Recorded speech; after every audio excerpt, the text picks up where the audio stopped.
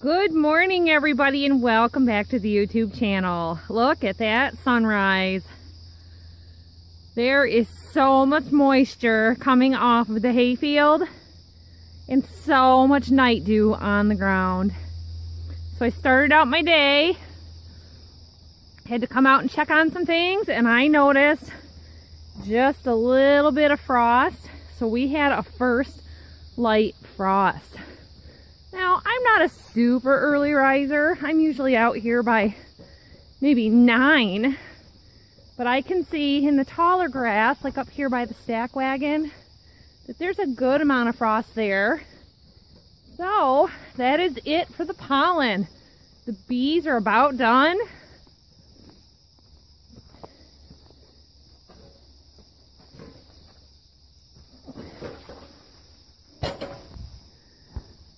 So we've got to wait for all this moisture to dry off for the day before we can start in on tedding and baling hay. So one field has already been tedded and it'll need to dry off before it can be baled later today. I'm sure it should be ready. That was 2 days ago. That field, he got all cut last night. I took a little bit of hay from the barn to get some piles or stacks used up. And he's got this project going on. So we've had a lot of trouble with this, wanting to kick the third bale over. And the top had been repainted before we bought it. And just from sitting out or having bales on it, some of that paint peeled off. And what was happening is, as he was loading, each bale comes across sideways. This table, they call it, goes up and sets those 3 here.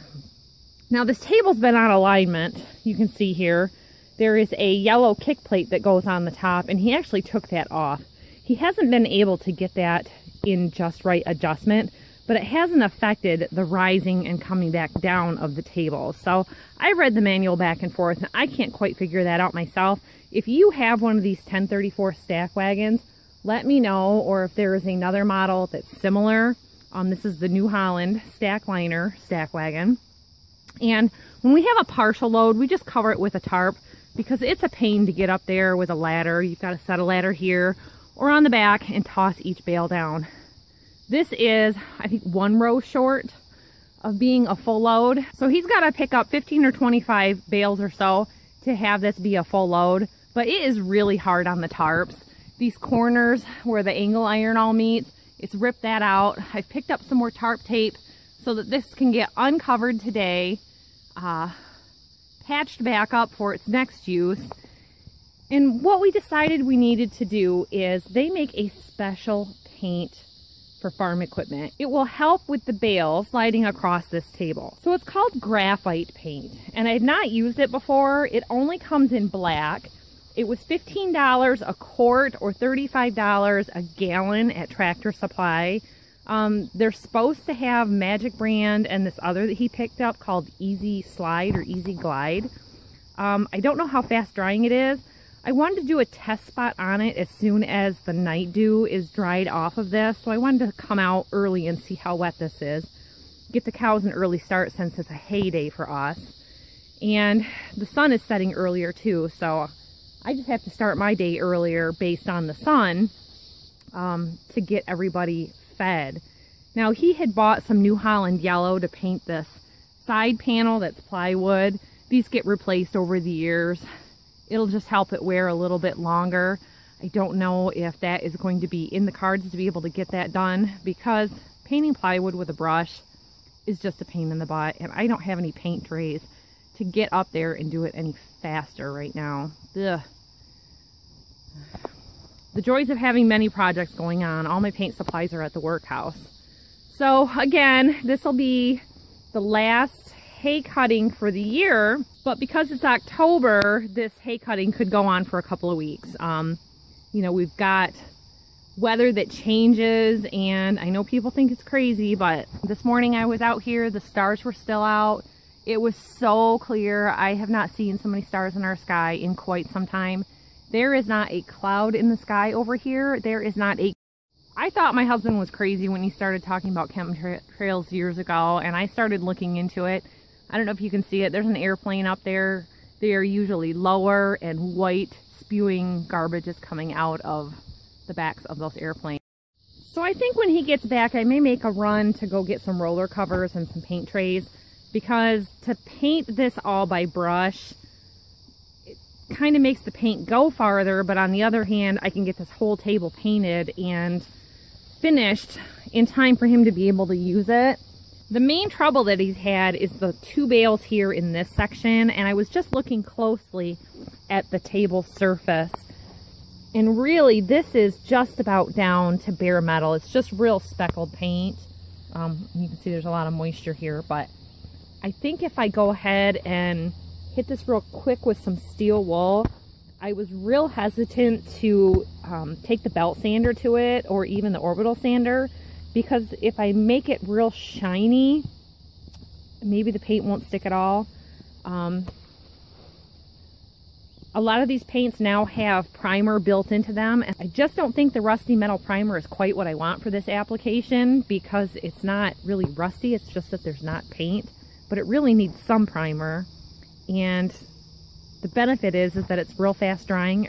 I painted a couple of wheels for my father-in-law yesterday. I really think that it helps with the paint a lot if it's thin, and since I haven't used this paint at all, I'm kind of up in the air whether to prime it or not, but I don't want to spend that money on the paint and just have it peel off. As you can see, this was repainted before we bought it, and we've had it for a few years now. The paint just wears right off and it goes back down to bare metal again, and when it's like that, you know, the bales just kind of stick. Occasionally he has a little trouble with them wanting to kick up, so maybe this whole chute will get a coating while I'm at it to help with that, because you can see here there's just not much paint left there. It's smooth enough, but definitely the paint does make a difference. I'm going to go check out what the recommendations are for this and enjoy a cup of coffee while the sun is doing its job.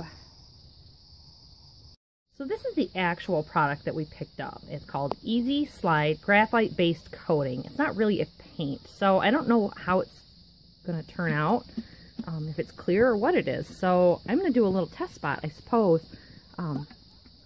It looks like they opened it and there's a little drop of black coloring, but what it says is it's a graphite alkali based lubricating paint that bonds quickly to any clean metal, wood, or plastic surfaces. Used on farm equipment, industrial, or home, such as gravity boxes, corn picker heads, bean combines, mowers, truck and wagon beds, dump bins, solar panel coating, and snow plow blades. The surface to be painted must be clean and dry. Remove all dirt, grease, or loose scaling paint by wire brushing, scraping, or sanding. So, sand all glossy surfaces for better adhesion. Any rusty metal should be cleaned or removed. Use a mineral spirit soaked rag for cleaning and wiping off any dust or cleaning any areas. Improper adhesion will occur if you have oil or grease, and it will loosen the bond. Use paint thinner for thinning if necessary. 60 degrees. Okay, allow to dry for 60 minutes at 70 degrees. Proper curing time is 2 hours and 20 minutes. Allow to dry overnight before use. So if he's going to bale today, I'll have to ask him, because that is saying no.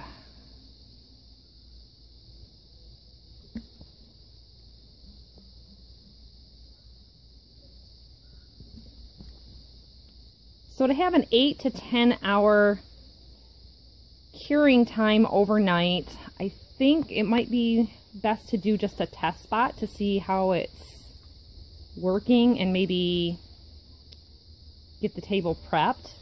I'll have to check with him weather-wise, if he's planning on baling today or tomorrow, whether or not to proceed. Okay, so I've done a little test with my belt sander, and it's cleaned up really good.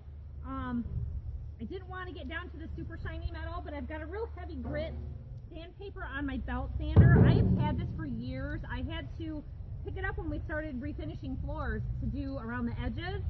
So it was just real good that I had it on hand. I am missing my dust collection bag, but so out here in the open, it's really not dusty at all.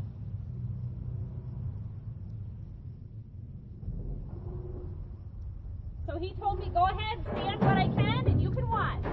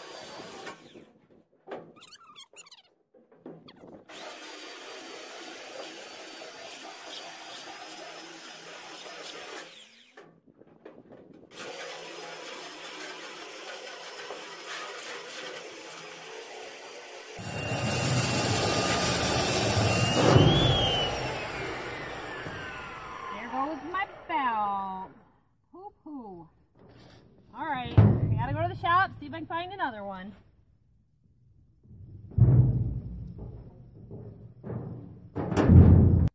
Well, unfortunately, I'm having to try to see if I can do this with a grade 3 steel wool. I am out of sandpaper.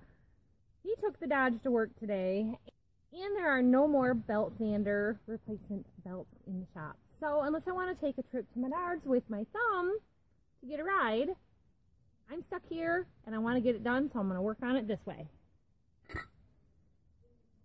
We'll see how it does. It can't do too bad. I'm sure there's probably something around I could use. I found a palm sander, a spare palm sander that somebody had given me a long time ago, but that just was doing so great, and I was hitting these tack welds here, ripped it right open, and I knew just before it happened, I thought, boy, maybe I shouldn't do this, because in one area over there, it really grabbed on. And these aren't super great, and gosh, you know, I mean, look, yeah, it was catching it before I even saw it because it spins so fast. That's terrible. I hope that didn't screw that up. But, I mean, this thing has been very, very badly stored. Our shop has so much humidity, condensation and everything. So, I guess.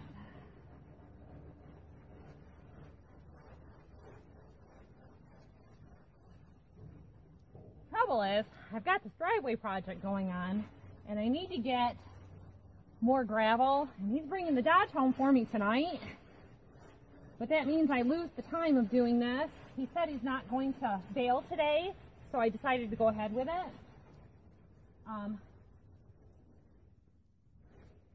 But then I'm losing the curing time. It said let it cure overnight and a minimum of 2 hours in between coating. Well, 2 hours and 20 minutes.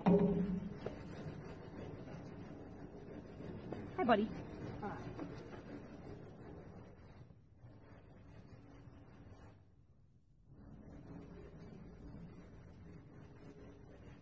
Anyways, with the big job, like loading up the Dodge with a bunch of gravel, which reminds me, my pointy shovel is at the workhouse and I need it for gravel. I'm gonna have to text him to bring some.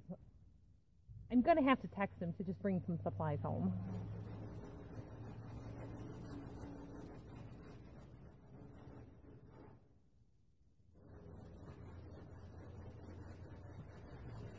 Yeah, this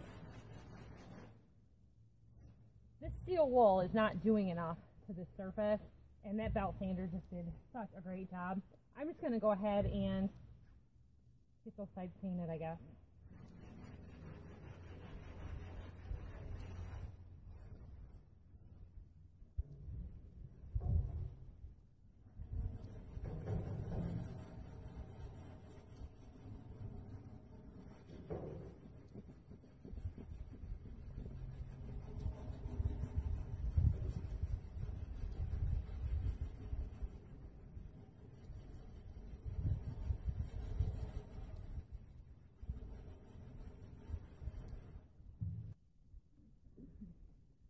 Sander gave up. Yeah, I sanded this and these 4 surfaces. I got half. It's called Graphite paint. The thing is, I mean, look at that. I don't know about this. It's got a lot of solids at the bottom.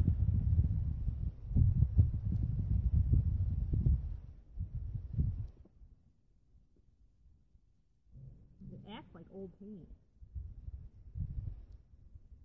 See that? That's not supposed to be like that.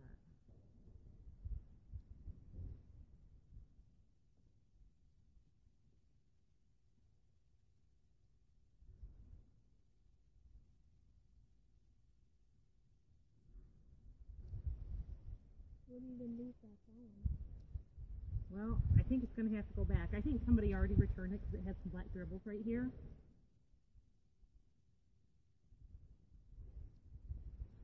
Okay. Making a trip back to the store. This is going back. Alright, so I kept at it for a little bit. And I've been stirring it for about 5 minutes just while I was talking with the boys about the afternoon's plans. And it's stirring up a lot better than I thought it was going to. I had a primer that was kind of clumpy on the bottom like this the other day, and I knew it was old, so it did not mix and blend up at all. So a little patience paid off, I guess. I've got it mixed up. Hello! Do you have shoes? This guy comes outside without shoes on every single day. Nope. Go back and get your shoes. No. Yes. It's almost nap time, so Mom's going to get this painted and get this guy a nap. Yeah.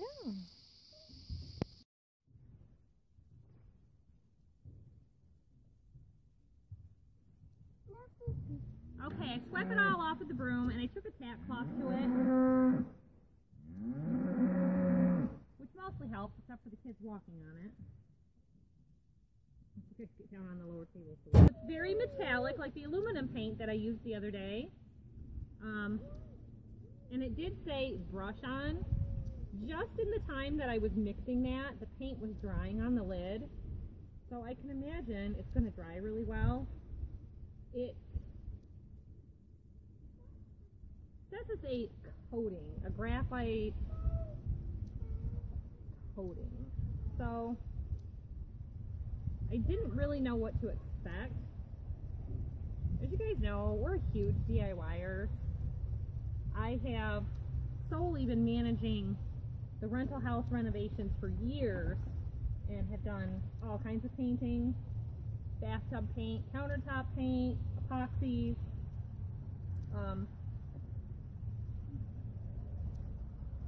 Yeah, see where I didn't sand that right there, it's not even wanting to stick.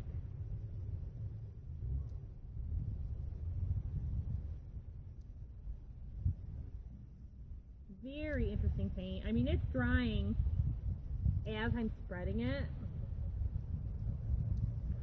but the surface is, you know, in the sun.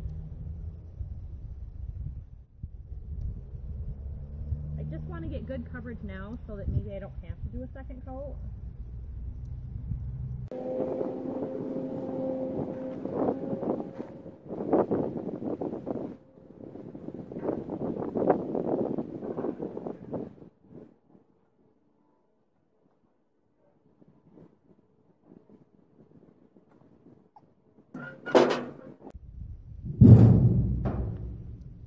I'm thinking see like a slight texture to my brush strokes more than like when you do wall paint. So if the bales are sliding across the front back, I shouldn't get a grain going side to side like I just did the first one.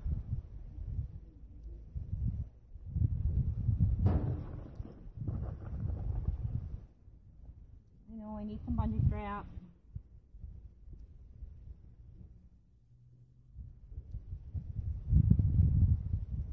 After all that time I spent trying to find a belt sander replacement, I don't want to go back there to get bungee straps.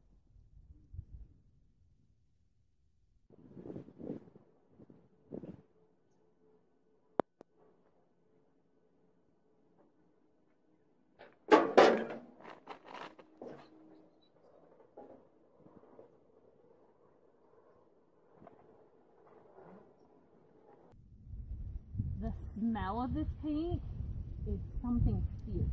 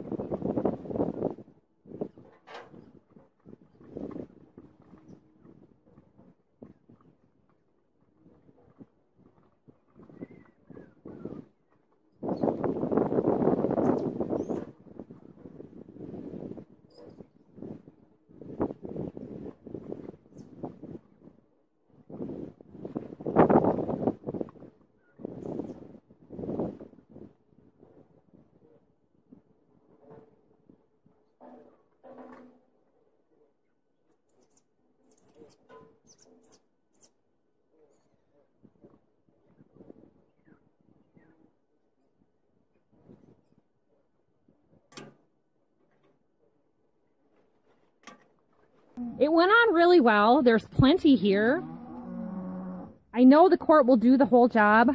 I'm just going to see what I can do with the steel wool and just have a little bit of patience.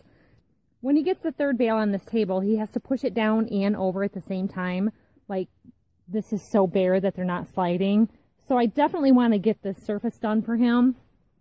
And I had mentioned to him, it said any shiny bare metal needed to be prepped and roughed up, and the steel wool just isn't going to be enough to do that, because just the straw and hay alone has shined that up to a shiny metal. So I guess I'm going to just see what we can do. I'm pretty sure that I had painted this yellow once before, because I do have the New Holland yellow that we used for the cart that he built when we moved the grain bins a couple of years ago.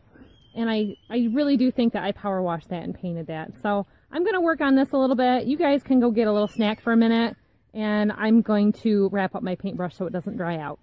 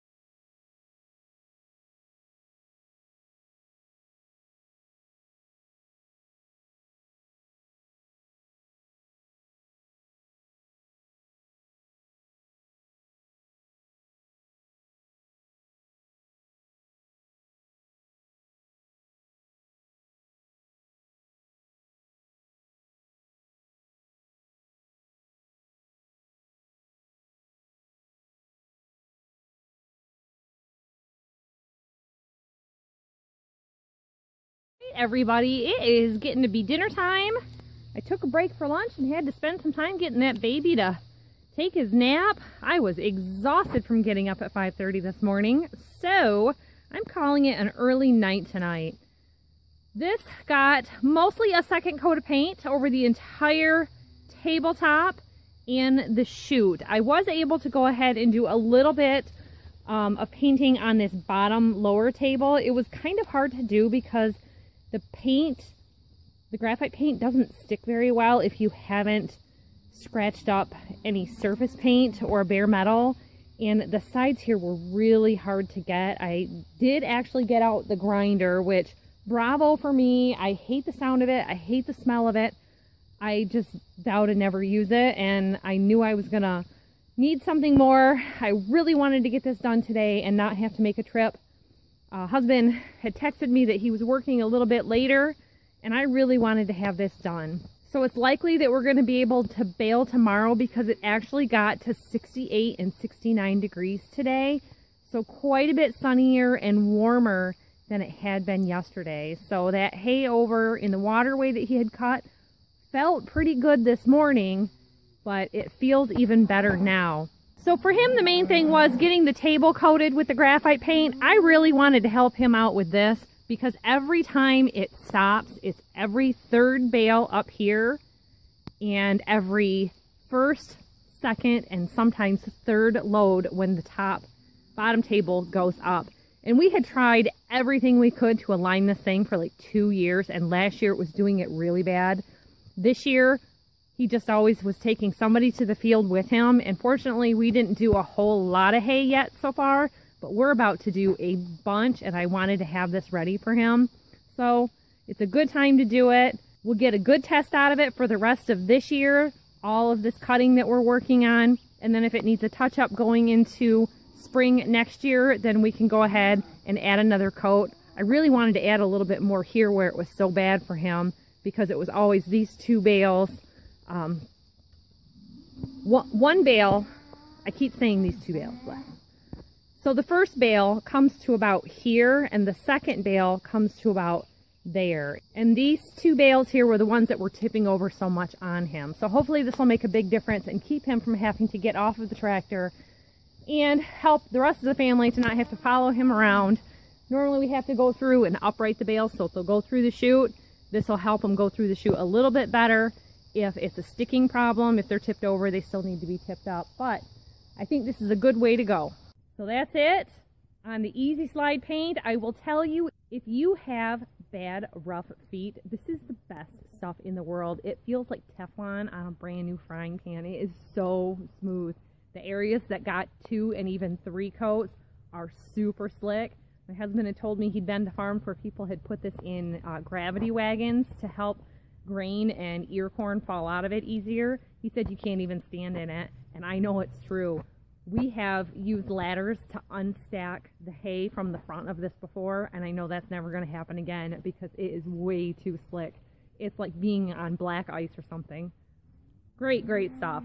So hopefully it'll hold up well. I'll let you know at the end of the hay cutting season how it goes. I'll, post a little update in the comments. So thanks for watching, everybody. That's it for today, and we'll see you next time. Remember to hit that thumbs up button for us. Bye-bye.